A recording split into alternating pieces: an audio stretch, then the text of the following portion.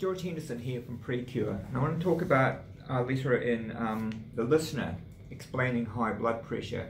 This is myself, Grant Schofield and Catherine Crofts, and we're just pointing out there was an article in The Listener last week calling out the silent killer, and it made the claim that 95% of cases of hypertension are unexplained. So it's a mystery, and this is called essential hypertension.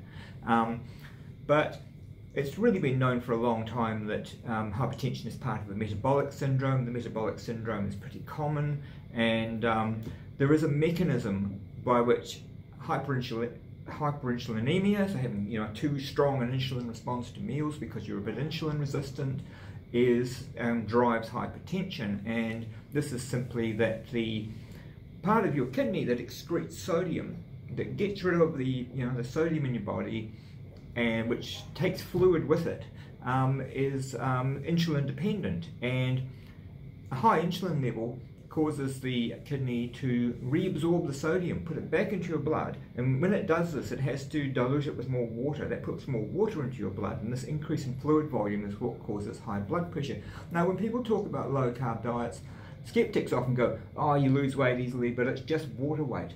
Well, that's your high blood pressure. That's the thing that's keeping your blood pressure up. You want to lose, if you have high blood pressure, lose water weight.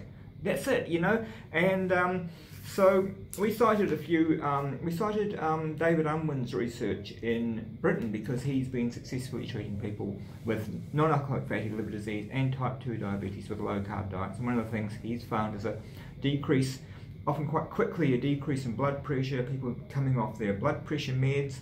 And again, if you're skeptical, you might say, well, we know that weight loss, major weight loss, will reduce blood pressure. There's even a formula for working out how much blood pressure will go down when you lose a certain amount of weight. But he points out that he has patients that aren't overweight. He has a patient with a BMI of 22.1, whose blood pressure fell from 142 over 94 when they were on medication, so they're taking medication to get it that low, and now it's on 132 over 75 with no medication. All they lost was 2 kgs, that water weight, that initial weight loss, and they've been fine for 3 years now.